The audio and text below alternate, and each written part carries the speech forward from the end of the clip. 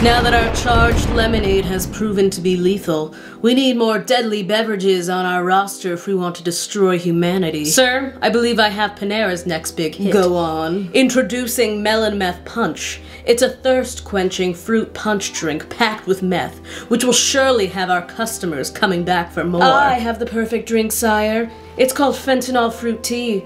It's a lightly caffeinated iced tea with gentle notes of lychee, mango, and a hint of jasmine. And most importantly, it contains high doses of fentanyl. This refreshing elixir will send you straight to hell. Master, I present to you the raspberry rat poison limeade. It's a delicious sweet and sour iced flavor blast that packs a punch.